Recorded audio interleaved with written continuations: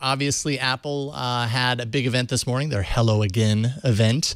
As expected, they unveiled the latest entries into their laptop hardware catalog. There's the new 2016 MacBook Pros, the first meaningful design upgrade to the lineup in years. They've done some spec upgrades underneath the hood, but this is like a big full-on design upgrade as well.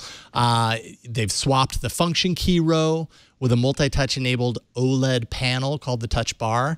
And that, of course, as rumors were hinting at, changes contextually based on what app is currently in use on the screen, what the context, matches the context on your keyboard to what you're doing on the screen.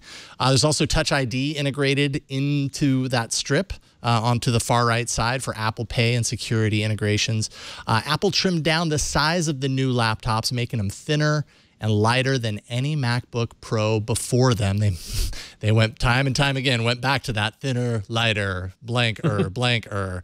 And Apple included 4 Thunderbolt 3 ports, 2 on each side for power and expandability. Prices are going to begin at $12.99 for a 13-inch version that does not have the Touch Bar, all the way up to $23.99 to start for the 15-inch version that does include the Touch Bar. What do you think? Are you a MacBook Pro, diehard MacBook Pro user? Is this compelling enough for you to upgrade?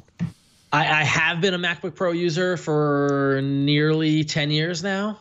2007 is when I jumped from Windows to Macs and never looked back. This is long overdue. I mean, that goes without saying. This was two thoughts. It was long overdue, and that because it was so long overdue, it really needed something to make the wait justified. And in looking at this announcement, I give it a 90% sexy. in that like I feel like the thinness and the weight and all the display, all that sort of stuff is all in the right direction. It's thinner, lighter than ever before. We expect that now. I think the Touch Bar is awesome. In fact, I believe it was on this show or on another show, Jason, we talked about, remember I speculated about the use of OLED? We were talking, it was speculated to be e-ink. Remember we had talked about that? Yeah, there's a rumor that might happen eventually still, but who knows? Yeah. Right. And I had said, forget e-ink, why not OLED? And I was glad to see that I was right in that they used OLED technology for the Touch Bar. I love the idea of contextual menus. If I'm using Photoshop, give me buttons that are related to Photoshop, etc. They saw some great demos with the CEO of Algorithm doing the demo DJ, which is great for DJing. Yep. Very cool stuff. It doesn't get a full 100% sexy for me because you just get the sense that the folks at Apple aren't talking to one another because it has a headphone jack. I thought headphone jacks were old technology. I don't know. I'll give them a thumbs up for that. Keep it in. Well, I do too, but you want you made this whole big deal a month ago about how the headphone jack was dead, and now it's got it in here. It's all Thunderbolt ports, no USB. Nothing like that. So lots of people who have iPhones, old iPhones that only connect via USB, how are they going to connect? Like the adherence to their proprietary connectors really bother me. Just put a USB port on there. Put a USB-C port on there. Those are the areas that I was really disappointed in. But other than that, this is really, really interesting stuff in an interesting direction. And I'm curious to see where they take the Touch Bar technology from here. Yeah, I think the ethos is there. Like yes, the headphone jack is still here, and that doesn't gel with their rationale for including it on the iPhone and not here. But the same ethos is driving a lot of what they're doing with the Thunderbolt 3 ports, in the sense that we've trimmed down the number of different disparate ports that do all these different things and given you instead these multi-purpose ports that do all those things. Asterisk, as long as you have the right dongle to do those things and you remember to bring it with you. Right. And if you ask me, nothing is not sexy as having multiple dongles hanging off your laptop. That drives me crazy. Yeah.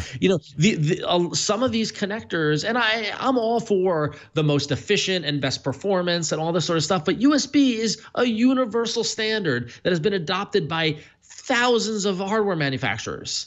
And to require a dongle for it to work with this new laptop is a pain in the butt, which I think they could have just easily rectified by having one USB port on there. How hard would that be? Sure. And then if you'd have more USB devices, then get a USB dongle, and there goes with their dongle philosophy. But just give me one. I don't know.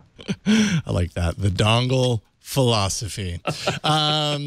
All right, so yeah, I'm not really sure how I feel about the Lightning ports. I'm at least happy that they give you 4, so that if you are using this in professional, scenarios where you want, a couple of monitors and you want to drive a mixer, an external mixer or whatever. It gives you at least a little bit of expandability beyond just 1 or 2 ports. Also lets you, plug your power on either side, and that's nice. No more MagSafe, so the MagSafe is gone. A lot of people were kind of bummed about that. Some people actually don't care because they don't like MagSafe. Butterfly keys, so it's a lower profile keyboard. And I haven't really had much time typing on the butterfly key approach. Andy Anatko, we did the live coverage, Megan, myself, and Andy this morning, and he is not a fan at all of the butterfly keyboard, so he's really not looking forward to the fact that they've done that here. Yeah, I get the sense that Andy's very much like me in that I like a big, heavy keyboard that goes clack, clack, clack as you type travel. And the butterfly keys, I have not had a ton of experience on them. I've typed on a couple of them here and there, and I haven't liked it either. But I think that's just one of the things where they're going for slim, they're going for light, and butterfly works in that direction better than physical clack, clack, clack keys. Right, so. Right. And then, of course, the touch bar.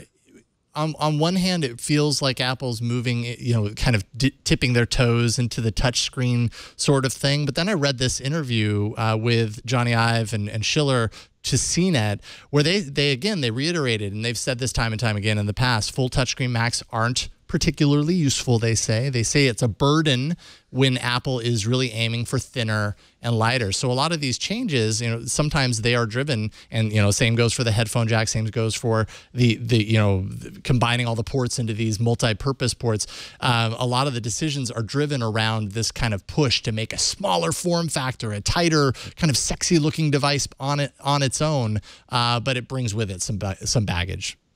Yeah, and it also brings challenges for accessibility and issues around that, and big time. So like someone who knows what the keyboard layout is can use the keys whether they can see them or not. But this touch bar brings a lot of challenges because if you're blind, you can't see what's on that touch bar. Yeah, which is very interesting because they led the entire event. The very first thing you even saw if you tuned in was a 2-minute video dedicated to how devoted Apple is to accessibility features. And then their key feature in this laptop, they didn't mention anything about accessibility.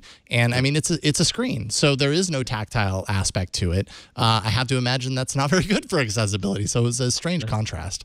Yeah. I mean, and the thing is that unfortunately, you can't make everybody happy all the time, right? Yeah. So you pick and choose your battles, and Johnny Ive and has clearly stated this is what we're going for. This is the design profile we're going for. It's completely thin, light, not burdensome, the hardware philosophy aligns with the software philosophy in that it should be easy to use and accessible and all that sort of stuff. Time will tell whether it is. I mean, you got to put it to user testing to find out. Yeah. But hey, if you were married to an escape key, you can kiss that sucker goodbye unless your app needs it because this escape key is gone. So having said that, on a personal level, I'm very curious and interested. I know we're going to be getting one of these in our household. My wife is in dire need of an upgrade to her MacBook, and she's been waiting for this. So, tell you how it goes. I mean, the thing is, I love it. I love the touch. I think it's so cool, and I want one just to play with it. And whether or not we actually use it or not, but I think it's just seeing this video now. It just looks so good. I just want to play with it. So yeah. Absolutely.